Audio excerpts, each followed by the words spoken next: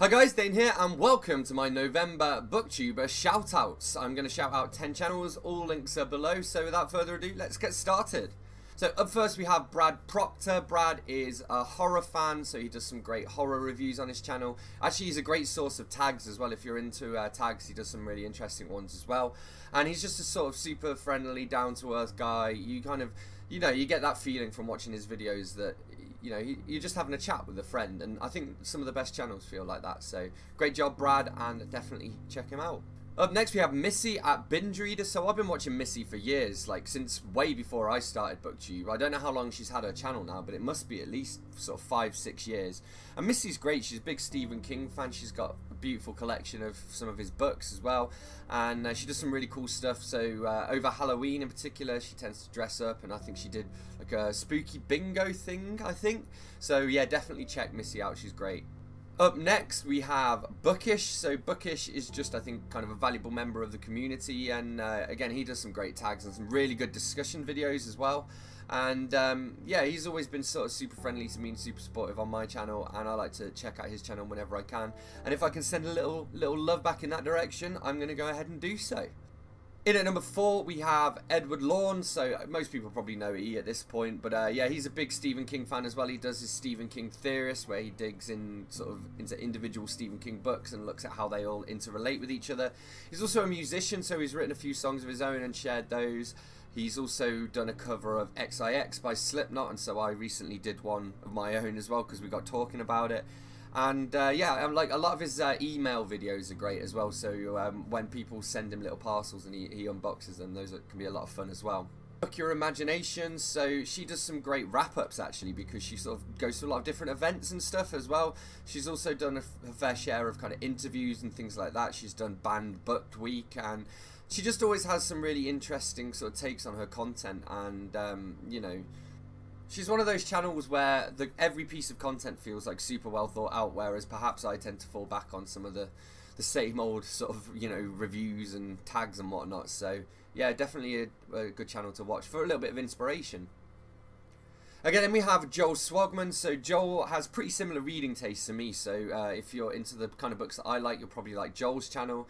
He also does a lot of reviews. He actually does some scripted reviews, including of movies as well. So yeah, just a really interesting guy, and he always has an interesting viewpoint to bring to the table, whether he's talking about, you know, Terry Pratchett's Discworld or, you know, some horror movie. Okay, then we have Jay Shea. Jay is Canadian. I also think he has an old Apple Mac in the backdrop of his videos, maybe. I don't know, maybe I'm just imagining that. But yeah, he's you know, another real good guy, and he's an important voice of reason in the community sometimes, I think, as well. His reviews are always great. Again, he just has this sort of different viewpoint to what most people have, and he reads a lot of older books as well, which I'm all up for, you know, a lot of backlist stuff as opposed to just going for the, you know, the latest releases. And all in all, just definitely not a channel to be missed. Okay, then we have One Book, One Review, and similar to Binge Reader really. So she's been running her channel for probably 8 years now or something. I actually tagged her in the BookTube history tag recently because I think her channel would be the most interesting one to get to know the history of, you know. And because she's got such this back catalogue of all these videos, like I've been known to go back through and check out like old Discworld reviews and stuff like that as well. And also I really love her letters to the month each month, where she talks about, you know, well, she'll literally write a letter to the month and combine it with some, you know, beautiful footage from sort of where she lives and where she travels. Okay, then we have Alan Morton. Alan's another booktuber who I wanted to share the love with because he's always been super supportive of me.